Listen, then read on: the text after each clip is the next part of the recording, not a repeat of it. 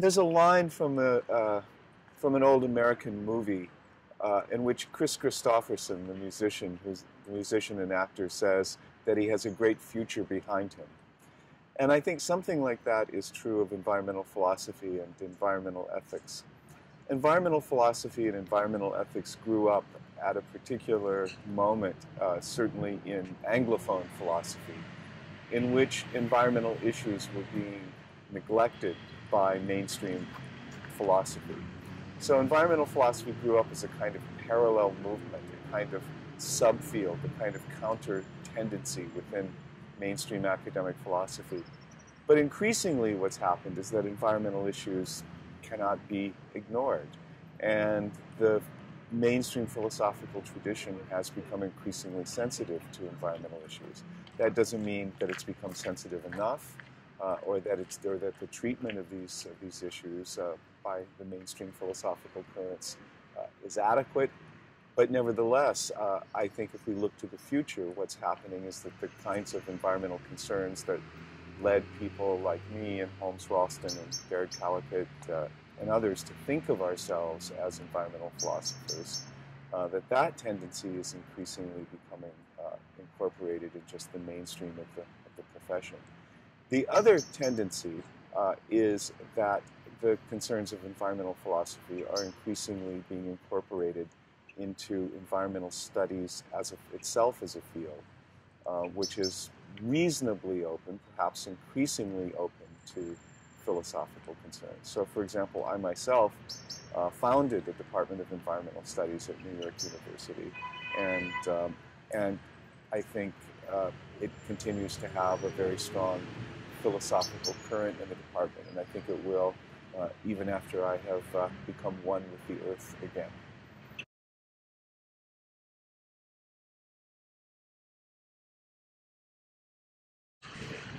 So the Anthropocene is an interesting concept because, first of all, if you talk to some people in the academic world, it's now the common currency.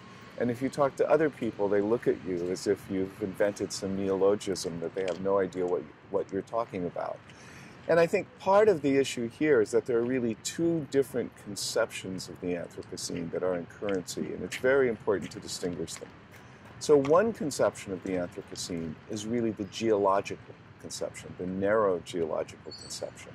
And the question of whether we're in the Anthropocene is really a question about whether the geologists are able to identify a particular layer in the Earth's crust that marks the transition from one geological epoch to another.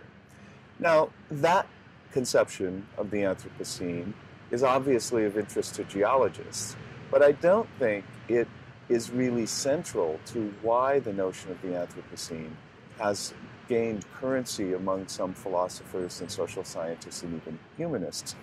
And I think this second alternative notion of the Anthropocene really marks that there is something very different about the way that we live now and the way that humanity collectively affects the planet.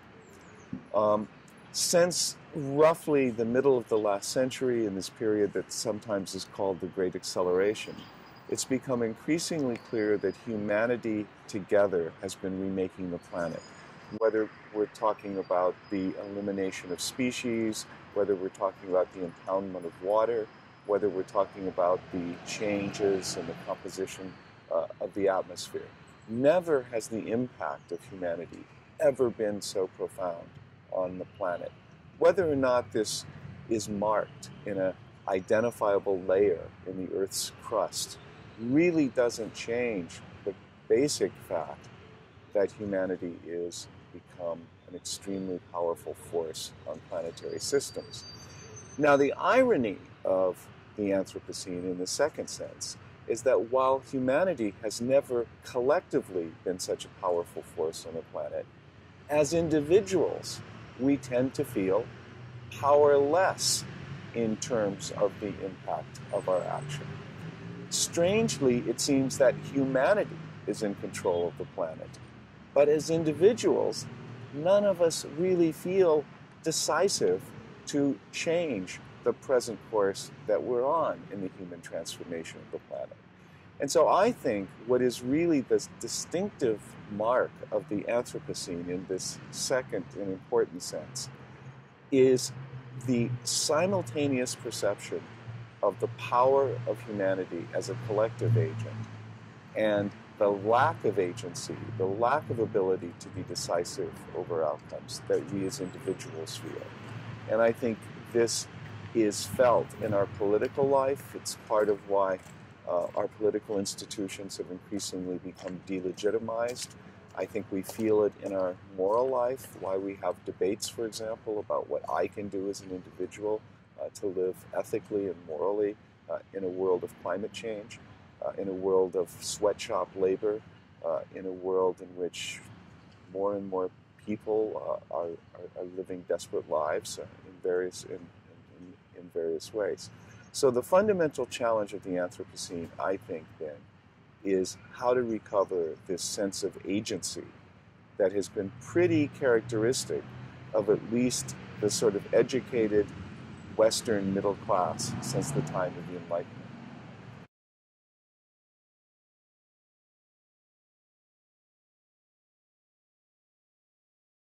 So in 2014, I published a book called Reason in a Dark Time.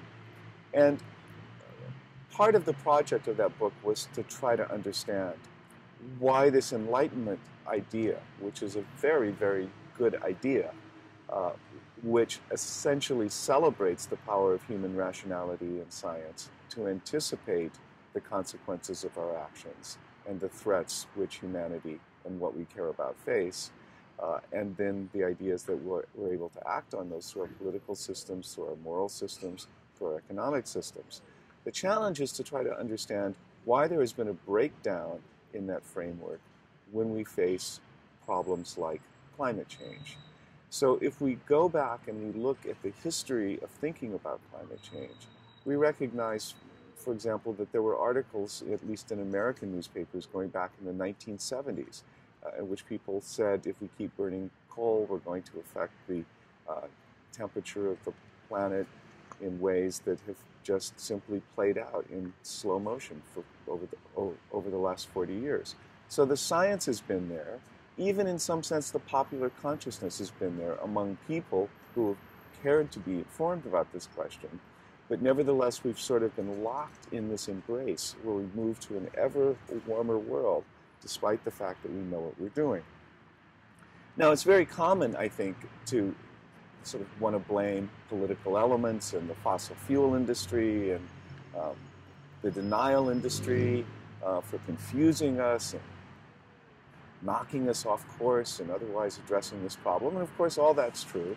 There are those bad actors, and they've been doing their best to pursue their own narrow interests, even while the planet continues to warm. But that's not the whole story. The story involves a much larger failure of our systems of knowledge and our systems of action. So in a way, Reason in a Dark Time you can view as a pessimistic book. I viewed it really as a realistic book, as a kind of autopsy, an attempt to really try to understand what's gone wrong with the human attempt to address climate change. The next part of the project is to try to understand how we can recover this sense of agency and this sense of meaning that will allow us to address the problems of the Anthropocene. And I don't think that we can begin to move collectively without some sense of individual agency and empowerment. Now, that doesn't mean that I think that the solution to global warming is that we all ride bicycles or we stop eating meat, although I think we should all ride bicycles and stop eating meat. We should do those things. But the main reason we should do those things is not because the solution to climate change consists in everyone doing those things. It's rather that the beginning of the recovery of a sense of agency is to see what we can do in our own lives that puts us on the side of a different future.